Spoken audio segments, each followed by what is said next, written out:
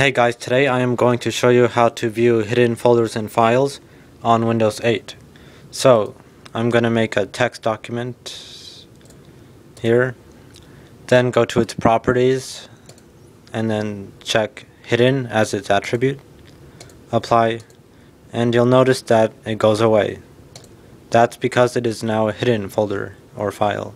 So to view them, you would go to View, and then check Hidden Items right here, and it should show up.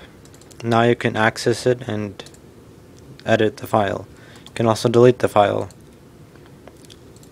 Now once again, we remove the check, it's gone. Go to View, Hidden Items, and it is back. You'll also notice that when you have View Hidden Items checked, you'll see other folders and stuff throughout your PC, such as these in the hard drive. Thanks for watching my video.